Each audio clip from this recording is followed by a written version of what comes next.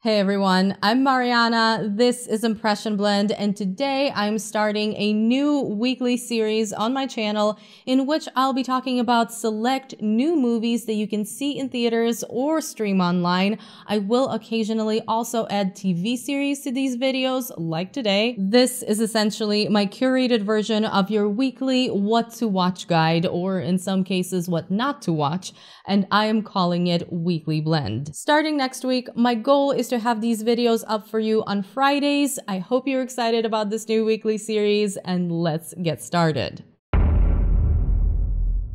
Before I jump into this week's releases, I wanted to talk about The Eyes of Tammy Faye, which came out last weekend and is still currently only playing in theaters. I've seen some mixed reviews of this one, but I actually really enjoyed it. The Eyes of Tammy Faye is a biographical drama directed by Michael Showalter that focuses on the controversial lives of televangelists Tammy Faye and Jim Bakker, played by Jessica Chastain and Andrew Garfield. As the title implies, the story is very much told from the perspective of Tammy Faye and is much more focused on her life and experience with all of this rather than anyone else's. We see her journey starting with her childhood all the way to her mature years, and the film is actually based on a documentary under the same title. Now, I'm going to preface this by saying I did not know anything about these people going in, and I think your reaction to this film is partly going to depend on how familiar you are with the story. Going into this completely blind, I found the film to be very entertaining and engaging. Granted, a lot of this has to do with Jessica Chastain's performance because she is the movie, and this role is unlike anything we've seen her in before. I can't even say that she steals the show because without her, there would be no movie, and this is 100% a lead actress Oscar nomination performance, potentially even a win for her. She's absolutely going to be one of the front runners of the year. There were large portions of The Eyes of Tammy Faye during which I forgot I was watching Jessica Chastain, and I'm not just talking about the makeup and prosthetics. Her performance is unbelievably transformative. She is fantastic. Another really impressive thing about the movie is the production design along with the costumes. It really transports you to a different time period. All of the vibrant colors, patterns, textures, and fabrics give the film a distinct look, almost like you're stepping into a different world. I will say the makeup is a bit hit or miss. It really works on Chastain, but when it comes to Andrew Garfield, it's inconsistent and can make him look a bit off depending on what age they're going for, which actually took me out of the movie a few times. The film also definitely skims over some things, which is unfortunate, and that's where most of the criticism comes in, especially from people who are familiar with what really happened. This is something that became a lot more obvious to me when I was looking into the true story after watching the film, but even without that context, there were parts of The Eyes of Tammy Faye that really felt like they needed to be explored much further. Here's the thing though, going into this film, you know you're here for Jessica Chastain in this larger-than-life leading role, and from that perspective, it absolutely delivers on its main promise. Is it a flawless film? No, it's not, and the closer you look at it, the more you realize the writing leaves a lot to be desired. But is it a good time? Will Chastain sweep you off your feet with her charisma, energy, and theatrical singing to the point where you'll be willing to look past some of the movie's flaws? To me, the answer is a confident yes. Because of this, my rating might be a bit higher than you expect, but I do think that the entertainment value and the lead character's personality are more important than anything else here. So with that in mind, I'm going for an 8 out of 10 for The Eyes of Tammy Faye, and I am confident that we'll be hearing about this film again when we get into the awards season. Moving on to this week's releases, let's go ahead and talk about the elephant in the room, Dear Evan Hansen. Yeah.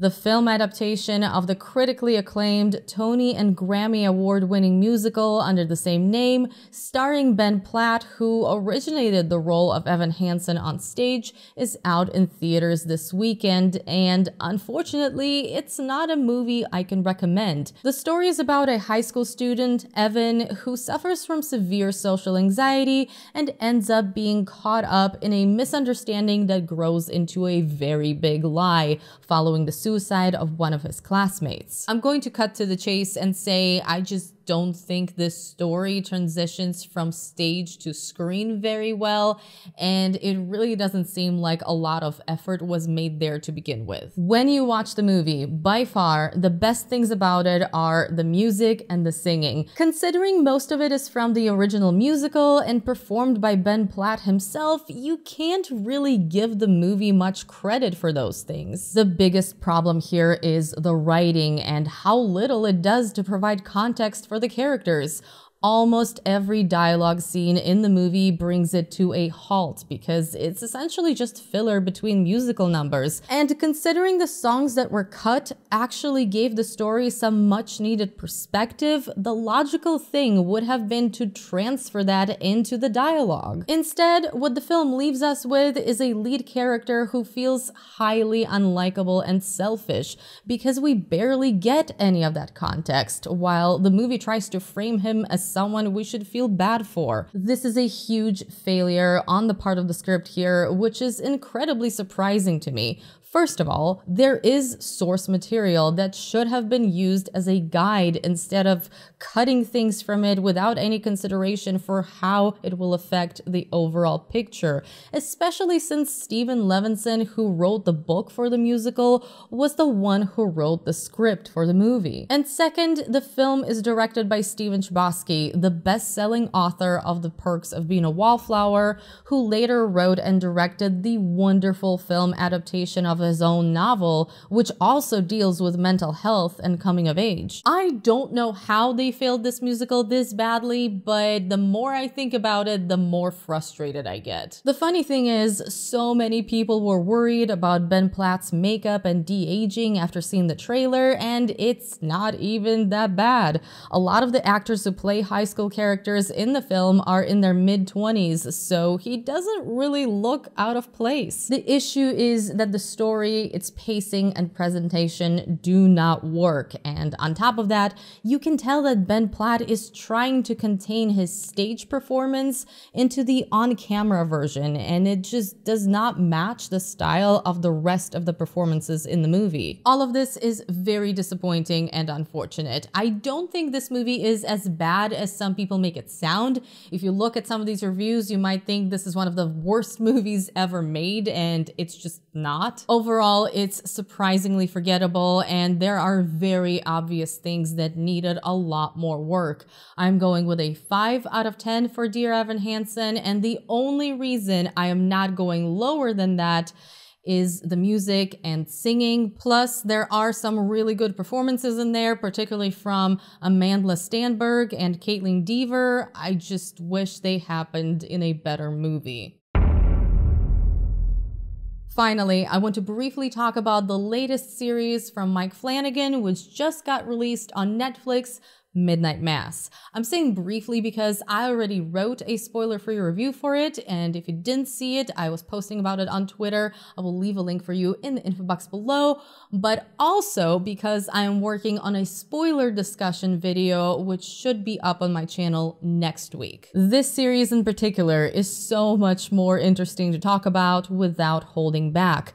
It's actually really difficult to discuss in the spoiler-free format, so the main thing I want to do here is urge you to watch it. This is a 7-episode miniseries. It's a standalone original work. It's not based on anything. It's not connected to the Haunting anthology series, and it is wonderful. In fact, this is the best thing Mike Flanagan has done so far. The story is set on a small, isolated island with a population of under 200 people, and this small community starts experiencing some unexpected mysterious mysterious events that coincide with the arrival of a charismatic priest. This is a slow burn, dramatic horror series that really starts off as an atmospheric dark drama and gradually incorporates horror elements, building up to a chilling finale. Here, Mike Flanagan presents us with a thought-provoking fusion of horror, addiction, and faith that's unlike anything he's done before. Wonderful performances all around, particularly from the leading trio of Zach Gilford, Kate Siegel, and Hamish Linklater. I cannot wait for all of you to watch Midnight Mass so we can really dive into the discussion here, because this series has so much for us to sink our teeth into. For my rating, I'm going with a 9 out of 10. I loved it so much. Once you really get into what's going on here, it is so difficult to pry yourself away from the screen, and once I was a few episodes in, it was so hard for me not to binge the rest of the series in one sitting. Obviously, my highest recommendation here, and if you're picking just one thing to watch this weekend, Midnight Mass should be it. And that's it for my first installment of Weekly Blend. This is going to be how I do most of my spoiler-free reviews from now on. I obviously appreciate your feedback, so we'll see how it goes. Let me know what you think in the comments below. But what I wanted is to have a way for me to tell you about more movies in more detail than I would just in a wrap-up, without overloading my channel with spoiler-free review videos. And also I wanted to give you a weekly video series that you could look forward to on my channel. That does mean I am not going to be doing wrap-ups anymore for the foreseeable future. That format just is not working for me anymore, and it really doesn't go with where I want to take my channel from now on. But of course, I will still be logging and briefly reviewing everything I watch on my Letterboxd as always. So if you don't follow me on Letterboxd, I will leave a link to my profile in the info box below, along with all of my other social media links. Thank you so much for watching this video. Of course, a big thank you to all of my patrons for supporting me on Patreon, with an extra special thank you to the patrons whose names are on the screen right now. And I hope all of you are having a wonderful day. I will see you very soon in my next video. Bye.